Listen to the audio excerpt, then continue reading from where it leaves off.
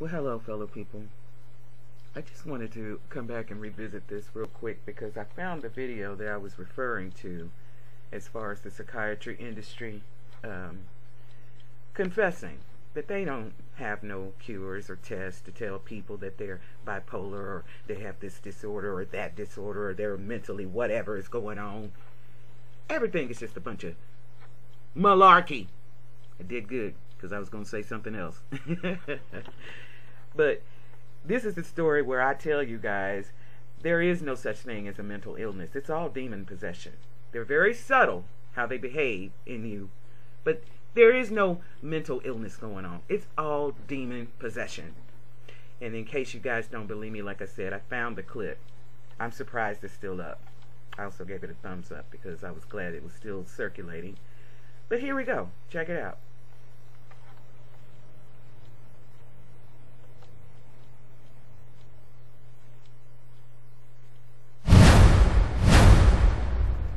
No science, no cures, but they're busy feeding you prescriptions of drugs that are highly addictive, highly psychotic, that will make you lose your mind, help those demons enter into you. Let's just listen. Psychiatry in all of this time doesn't have one case report of one disease validated, not one. What they do is they meet at the American Psychiatric Association. They meet in the DSM committee, Diagnostic Statistical Manual Committee, and they vote on making new behavioral and emotional disorders. They vote on it. It's like they flip a coin and they say, oh, that sounds good. Y'all have really got to wake up. And they vote, and then they start immediately calling them diseases. And they tell people, they tell the public these are diseases. Total fraud. Total fraud. The actual truth about chemical balance is that it's an actual lie. Nobody has yet measured, demonstrated, or created a test to show that somebody has a chemical imbalance in their brain. Period. What the American he said it. There's no mystery. It literally, he just said it. There's more. I get excited because I can't believe that this is still up. But y'all really fall for anything. When I was hearing about kids, hyperactive children being put on medication to make them more docile and settle down, you know what we did for hyperactive children? We redirected that energy. We make them run up and down that hill about 25 times until they wore themselves out. Guess what? They slept, they ate, they were balanced, they did their homework, they could sit in class without any problem. It's like a working dog. You got to exhaust them before they'll go to sleep at night and be in balance. You can't let a working dog just sit around and do nothing all day. You got to walk it. You got to exercise it. You really got to act like a chow. You can't have that dog in the house just sitting around. That's a working dog. You got to make sure that dog gets its exercise and works things off. I mean, y'all fall for anything. Public should be thinking about is when they or their loved ones or their friends have received a psychiatric diagnosis, they should be asking the dog, geez, dog, where's the chemical test for that? Where is the objective test for this? That's stupid. Mathematics disorder? Caffeine disorder? Oh, come on now. I can't believe people are actually saying they're sending their kid to get some mental assistance and they can tell you that your kid has a mathematics disorder. Ooh-wee. Y'all just can't be this stupid. And I guarantee you that they'll be told, we don't have a chemical test for that.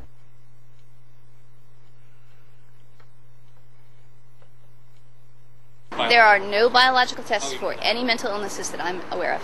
There are not current available tests to verify your diagnosis. There is no test. There is no specific test to differentiate between, let's say, schizophrenia and bipolar disorder. Not a single test. Yeah, we have not really confirmatory test for the diagnosis. There is no test, there's no biopsy you can do that says this person is depressed, this person is bipolar.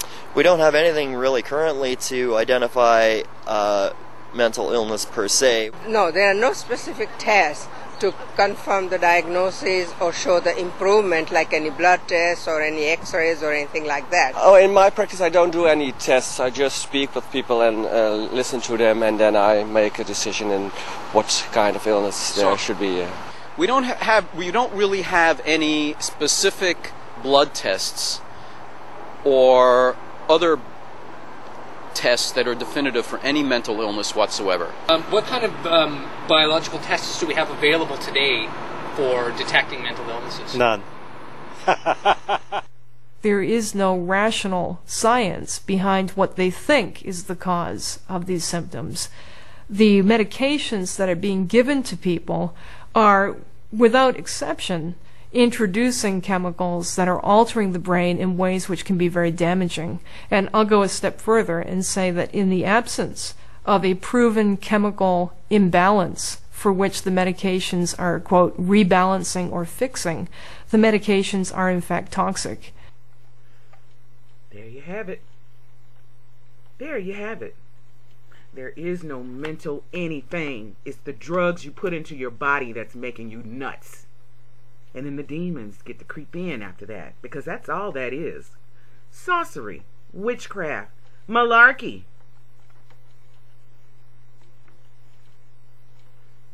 How many patients have you been able to cure so far?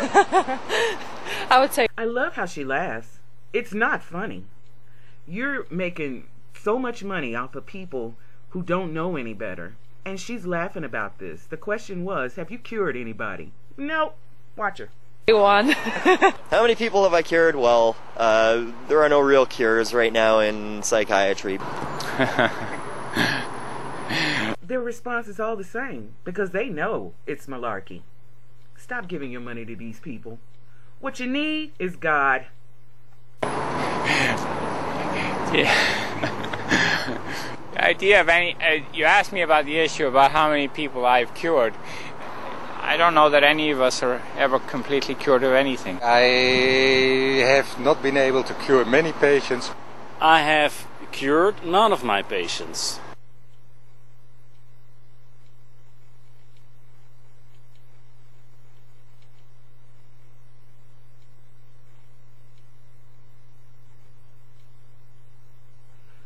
And there it is. It's a money game.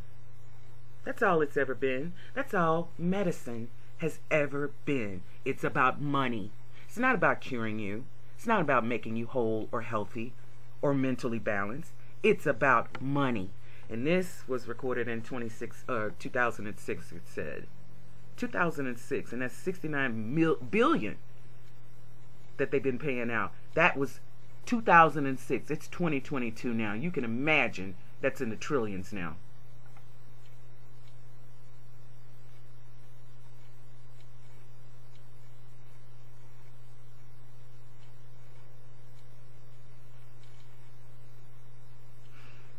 And those psychological drugs create heart attacks and sudden death, going all the way back to medical malpractice being the #3 killer amongst all Americans. Always has been.